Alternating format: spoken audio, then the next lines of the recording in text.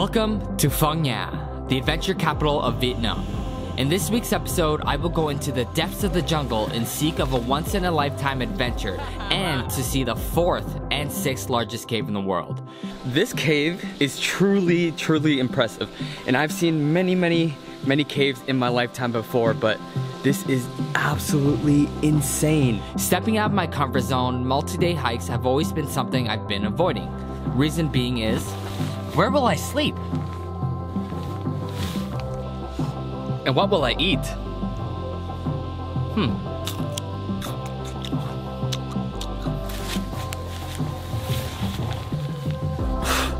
And where will I poop? Yeah. I hope this video inspires you to step outside your own comfort zone to try something new that makes you feel alive. Because if you let fear and age dictate your life, are you really living? So for all you adventure seekers, stick around for an awesome episode full of trekking, cave exploring, abseiling, and so much more. So, let's hop into day 1. Good morning, guys. So right now, I am at Jungleboss's headquarters. As you guys can see, we are preparing to get ready for our trek. We're gonna get an information breakdown on what the trek will look like today, but it starts with a 24-kilometer hike into Doc Geo, a really beautiful section of the jungle here in Phong Nha. And from there, we're gonna have lunch to recharge and then head to Tiger Cave, where we're gonna be doing a cave swim and setting up camp there for the night. So this is something you guys are gonna wanna see. Is that what you're wearing? That's what you're wearing? You're telling me to be careful? You're wearing sandals, bro. He's telling me I need to be careful in my shoes because they might be slippery. And the man is wearing sandals. Professional hiking shoes right there. After gearing up and signing our waivers, this is a release form, so if I die, they're off the hook, basically. we hopped into the van and headed 45 minutes down Victory Road into the national park, where we were greeted by the lush green jungle, rolling hills, and even some cows until we reached the trailhead.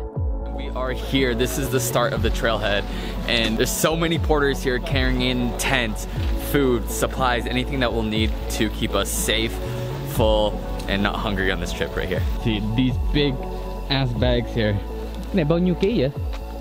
Chú có biết không? 34 kg, 35 kg. 35 kg, oh my god. Trời ơi. So yeah, you guys can see these are about 35 kilos each. So in pounds, maybe about 70 pounds. So these aren't light. And these guys are carrying it into the jungle for us and doing the entire trek with us. Absolutely mental. We then set off into the jungle, trekking through mud, climbing over trees, and transversing our way through the ever-changing landscapes. So we just started into the trailhead and it's already super slippery.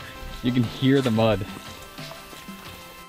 Our porters are a different breed. Literally these sandals, I don't know how they are doing it. Like, I'm falling all over the place with proper shoes on. And this dude right here, rocking some dinky sandals. Crazy. The first section of the hike was challenging, with humidity forecasted at 100%, and due to the rain over the last week, there were leeches.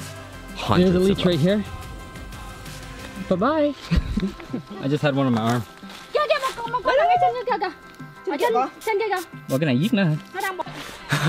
Oh my god. She's fogging up my lens, but I just had one on my arm and had a massive freak. I was like shaking my arm like crazy trying to get it off. You can see the humidity in here. Oh, leech. Oh, there's one right there. Leech. So many leeches in here. We made it to the halfway point where we took some time to check if we were clear of leeches and even got to share a snack and crack a few jokes. So got some food. What is it? Heo ko. Yeah. So dried pork. Super good. As the skies got darker, I remembered earlier in the week getting caught up in a crazy storm in Ho Chi Minh City and checked the forecast for the weekend of the hike. It wasn't good news. Supposed to be passing over northern Vietnam, central Vietnam, and southern Vietnam. As the storm rolled heavily into Phong Nha's National Park, we decided it was time to settle down and have some lunch. I have no idea what I ate here, but it was pretty good. After eating and recharging, we headed off into the final section of day 1, where we would be spending the next 2 hours hiking through these muddy trails to our first campsite. And this is where I fell into an inspirational conversation. So, a lot of people were commenting on my post saying they were too old to do this hike. Khóa bao nhiêu tuổi rồi? Khóa bao nhiêu tuổi rồi? 40 something. So he, ông nhớ hả? 40 something? Ông nhớ. He doesn't remember his age. But he is 47 years old. And he does stuff like this. He says it makes him feel alive. He likes to be outdoors. Like, your body is meant for doing activities like this. So you're really never too old. Yeah, never too old to trekking, to go trekking. Yeah, exactly. Go now or never. Yeah, it's only an age. And he actually did the biggest cave in the world in Phong Nha. So you're not ever too old to do things like this. Do it. Don't stay in your cave. Yeah, don't stay. Don't stay in the aircon or outside your home. Yeah. It's not a life. It's just existence. Go out and take a trip. The funny thing is, I'm actually the youngest one in the group. Everyone else has kids or families for the most part. And yeah, you guys are just never too old to do stuff like this. So we finally made it to base camp. Let me show you around where we're gonna be staying. So I'm just walking up to the campsite. It's still raining. Unfortunately, I'm covered in mud. But little area that we're gonna be staying here tonight. Nice and flat. We got this big tarp that drains all the water down here. And then down there is where we're gonna be having dinner and chilling tonight. Got a clothes rack to hang our clothes. It's raining, so I don't know why everyone's hanging their clothes in the rain. I don't know. So we are going to be heading down into this direction here, and there is a cave that we're gonna go swimming in. So I'm gonna get the GoPro ready, and we're gonna go check out this cave and go for a swim. It also is a little bit cold, so will it be worth it? Probably, probably.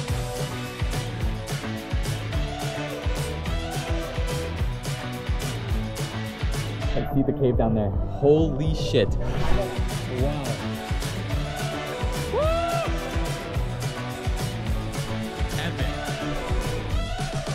Here we go, guys.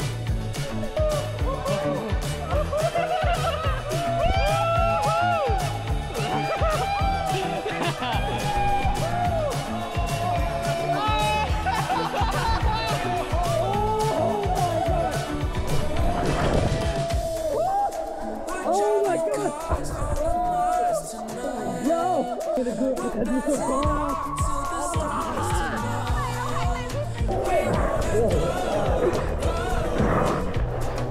Swim fast.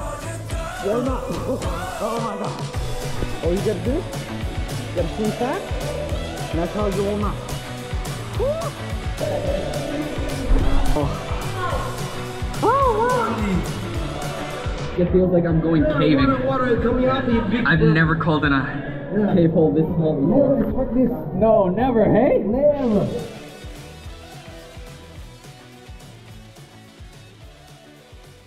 We did it, guys. Camp's right there.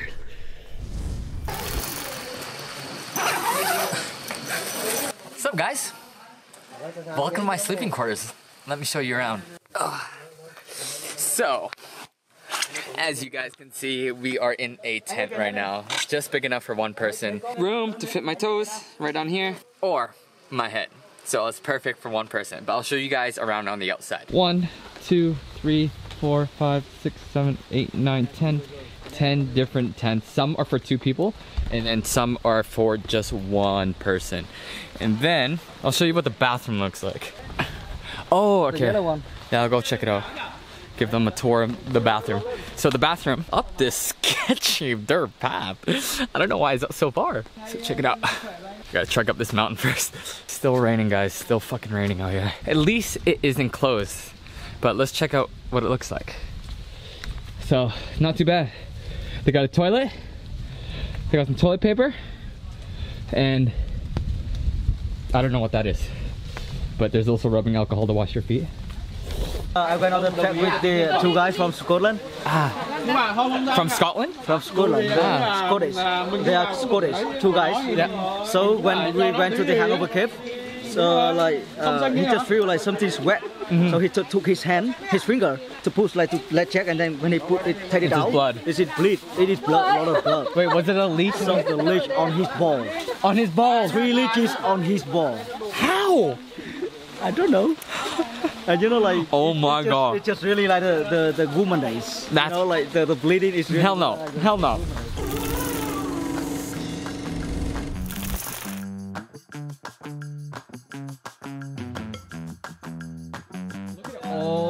this amazing food.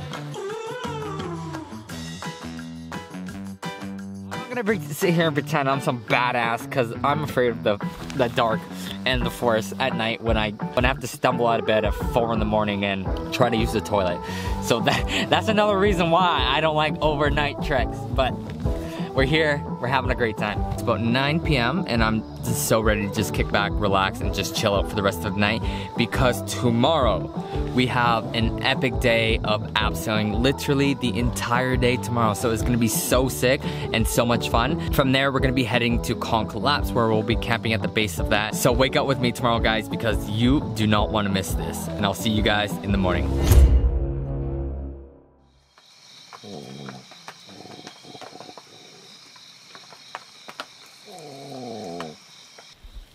Someone is snoring so hard, it's literally vibrating the ground. I swear to God. I'm gonna try to make my own earplugs.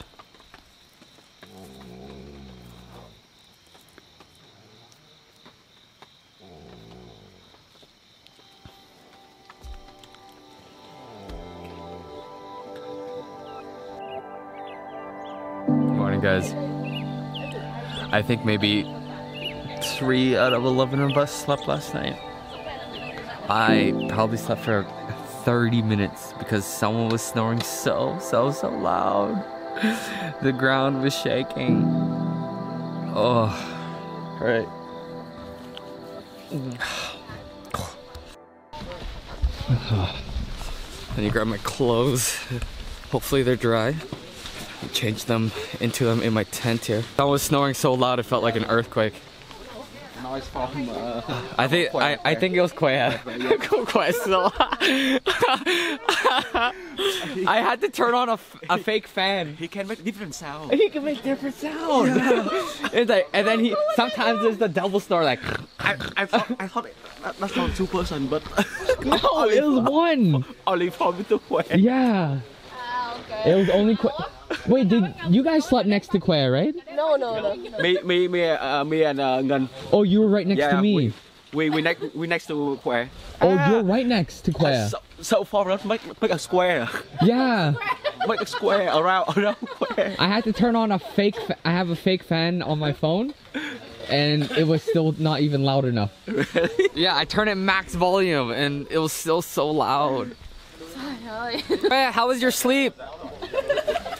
Oh, he's gone. A great sleep. He probably had an amazing sleep. How was your sleep? Very well. You're snoring all night. I think you're the only one that slept. Oh, sleepless. Only him slept. Yeah, only him slept. After having some coffee and breakfast, we packed up our things and headed an hour uphill to the entrance of Khong Collapse. So we just hiked 360 meters above sea level, all the way from down there, and we just made it to the Khong Eyes, right? We're gonna be going through there, where we got a small safety briefing and prepared for the biggest challenge yet. How am I gonna fit with my bag? Abseiling for a total of 328 feet. Oh man, I said I wasn't scared, and now looking down there, I'm getting kinda nervous. It was nice knowing you guys. My final last words. As I watched the others descend down the first section of the Khong Collapse, that's when the nerves kicked in.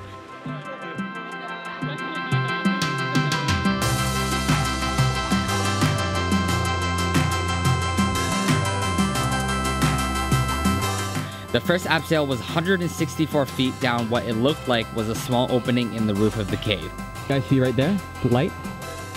That's where people are coming out of. And when I zoom out, I guess it's my turn now.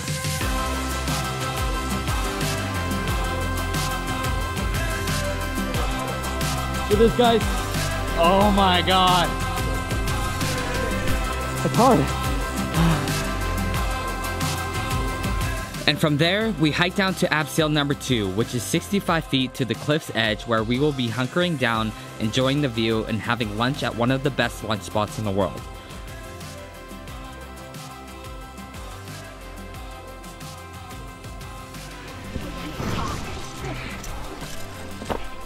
I heard someone needed rescue. Did you need rescue, or they're just lying? You need a rescue? Sure, but she never told you. Not a bad place to hang out though. Okay. We're literally on the side of a cliff. I'm in a hammock. See, photo shoot here. How awesome is this? Never in a million years I think I'd be in a hammock 50 meters above the ground, just hanging out. This is life. This is what happens when you say yes to things. Guys, the final meal before our descent down. And I just took up the drone and it was amazing. So nice. So we're all just chilling here right now. We're eating some rice and spring rolls. Oh, I'm so hungry and I'm so excited to eat this. Cheers, guys. And finally, our third and last abseil down to our campsite where we will be having dinner and kicking it back for the rest of the night. But first, let's get cleaned up. I am so dusty right now. So, one little final thing of discomfort. This water. And it's freezing cold. It's gonna be like in and out, in and out. So here we go, guys. This is it. Quick in and out, okay? I'm like, I'm taking my time here. Okay, oh, it's cold. Okay, ready? 1, 2. Okay, let's try again. 2. Fuck!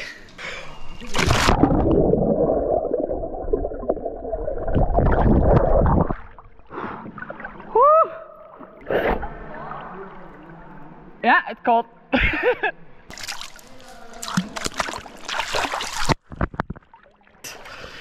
We did it. Hey guys, I'm all clean, I'm all freshened up. I just took a nice little shower in that cold water there. I am gonna kick it for the rest of the night and just chill out, take in the beautiful campsite that we have here and just hang out with everyone. And we are just preparing dinner right now as well. So I will see you guys tomorrow for day 3 where we have a full jam-packed day of cave exploration. It's gonna be really cool, so I'll catch you guys in the morning. I hope you guys enjoyed episode 2 and remember to hit that notification bell if you don't want to miss episode 3 where we will be exploring the 4th and 6th largest caves in the world. Come join me on days 3 and 4 as we navigate our way through a series of intricate caves where we will be sleeping in the 4th largest cave in the world. And my god, was it cool. So until then, thanks for watching and I'll see you in the next video. Vibe to get away. Shimmy, shimmy, I got the semi-4 waist. Don't step out the line like this a pro.